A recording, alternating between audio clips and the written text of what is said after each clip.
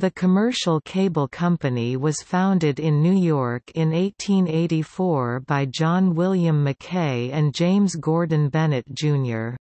Their motivation was to break the then virtual monopoly of Jay Gould on transatlantic telegraphy and bring down prices, particularly for Bennett's newspaper empire.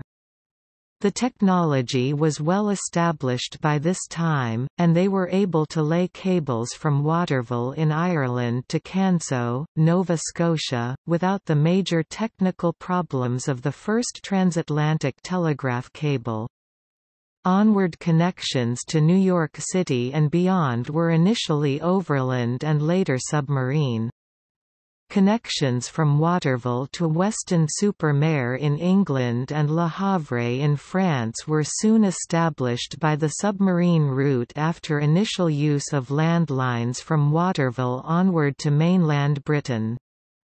Commercial Cable also had a relationship with the German Atlantic submarine cable system. Domestically, the cable distributed its cable traffic through its partner firm, the Postal Telegraph Company. It had a 25% share ownership in the Commercial Pacific Cable Company that operated a cable from San Francisco to Manila and Shanghai after 1906. Together these companies were all part of the Mackay Companies, also known as the Associated Companies. John Mackay's son, Clarence Mackay, took over the firm by the early 20th century and led it during World War I. Clarence Mackay and Frank Polk, a senior State Department official, were friends, and this enabled the State Department to have access to selected diplomatic traffic carried over commercials cables. The company flourished for a time, but in 1928, together with other elements of the Mackay system, came under the control of International Telephone and Telegraph (ITT) under a wholly owned subsidiary, the Postal Telegraph and Cable Corporation.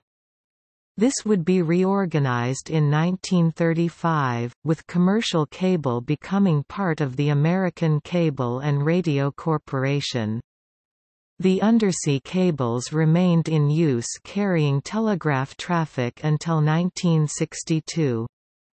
In 1998, cables were briefly visible going out to sea at Waterville and are probably still there.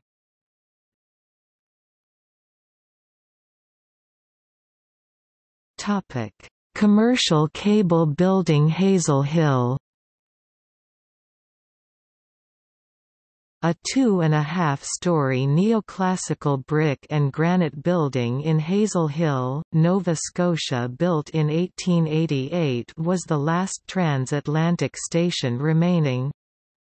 Despite the historic significance, the station helped send cables on the sinking of the RMS Titanic, and at the end of World War I, it was torn down in 2017 due to safety concerns around its state of disrepair. There are plans to build a spaceport in the area.